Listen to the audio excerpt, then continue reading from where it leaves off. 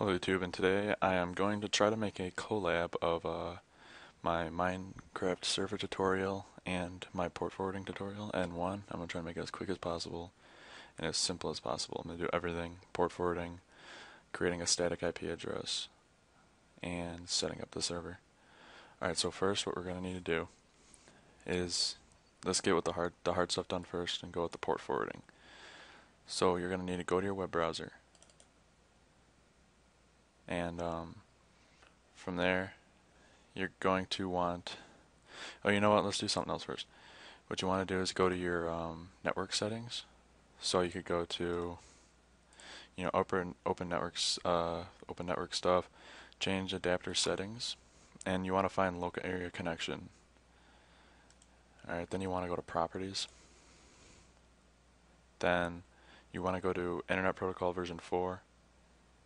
You double click that, and this is where you want to make a static IP address. It's usually at obtain an IP address automatically and obtain DNS server address automatically, but in order for the server to work, you need to have a static, because it won't, if it'll keep changing, so nobody could connect to you.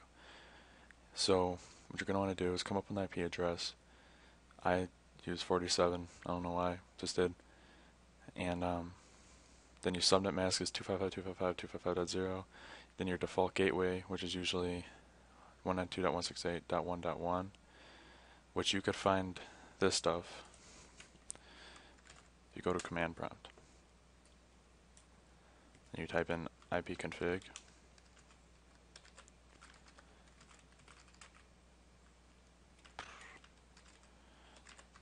ipconfig /all, and go to your local area connection, and it should say right here what your default gateway is, 192.168.1.1. That is your router, and then your subnet's right here. So once you do that, you have these three down, which you want to put in your DNS servers, which is actually still in command prompt. You do ipconfig /all again, and your DNS servers should be under DNS servers. The first one is your preferred, the second one is your alternate. You type those in. Once you have all this set up, you hit OK. You might need to restart your computer, so and so. Alright, you might lose when you do this, you might lose connection for a second, but it'll come back on. But so after that, you want to get into your router. So you want to type in that default gateway that you found in the command prompt. So mine was 192.168.1.1. Okay. Type in your username and password. Link systems are usually admin and then password, or admin. Netgears are admin password. Usually, if you haven't changed it, it's something with admin and password. If you need help, I'll try to help you and message me, and I'll get that going. I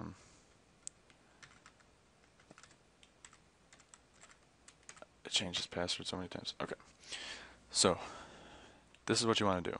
Since you created a static IP address, you want to make sure that your DHCP server, your dynamic IP, which gives your other computers in your house or iPods, whatever, an IP address. You want to create your starting IP address like over 100 if you want, or you could do it over 50, but as long as it doesn't overlap your, when you set up your, so I put 47. 47 is lower than 100, so that won't conflict. Okay, so then, DHCP and server enabled, of course, if you want your other computers to have internet. But then this is where it gets to the port forwarding. Applications and gaming for Linksys, and then port forward range, or port range forward. Then application, you can name it whatever you want. I tend to make it Minecraft because it's a lot easier to control.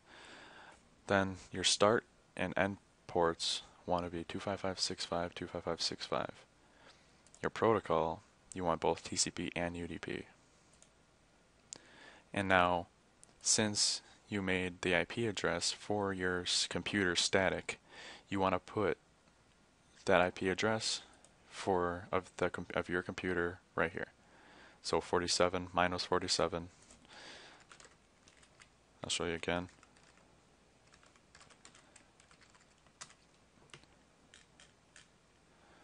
Right there. IP4 address 192.168.1.47. That's this computer. The one I'm going to put the server on. Right here. 147. Hit enable. Save settings.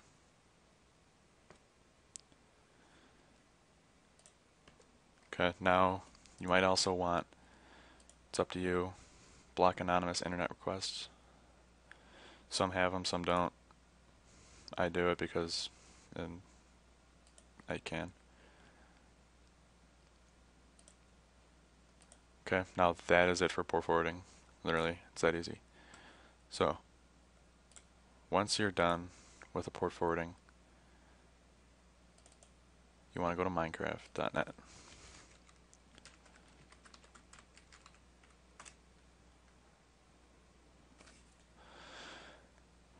From here, you just want to go to Play Minecraft Beta, hit download, and at the very bottom it says Multiplayer Beta Server Software. Alright, you want to just do the exe, and if you're using Linux, use that. Alright, so save your file, go to downloads, Minecraft server. You can throw it to your desktop, make it a little easier. Boot it up. And you should get a whole bunch of crap over here. And a bunch of crap over here. A lot of fails. Creating spawn area, which that's just creating your map, and you really don't need that right yet. So, since you have all these errors, you want to get rid of these warnings and errors, and so let's get out of the server. Okay. Then there should be one that is labeled server. Not this one. That one has a bunch of gibberish on it. This one, you might have to right click it and then hit open with and then go to notepad.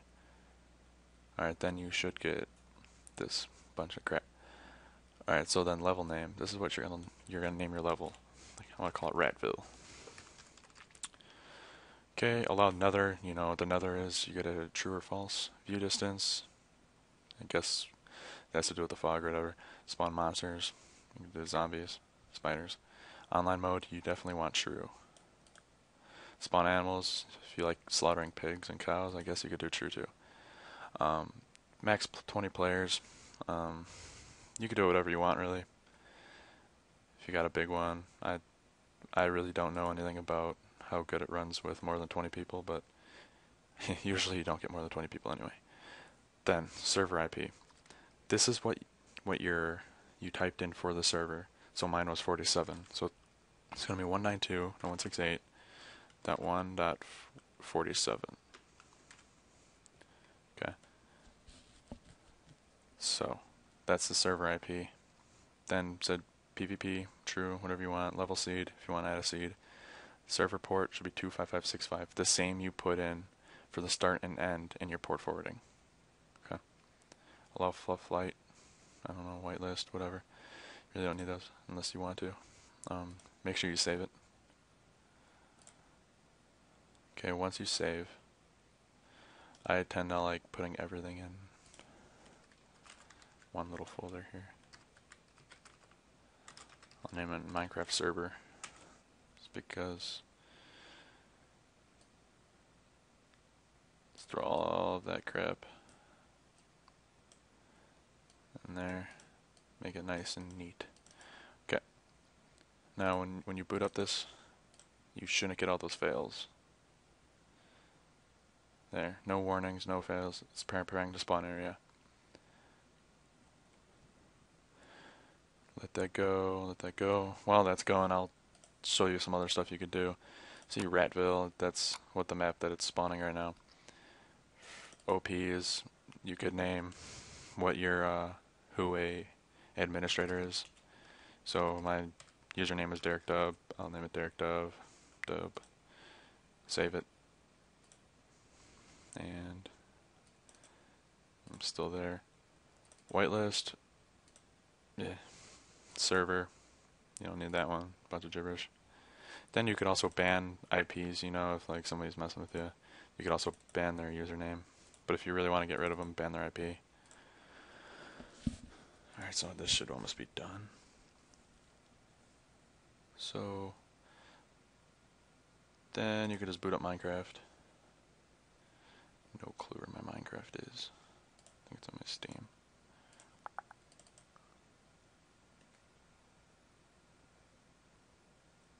Okay, it's done.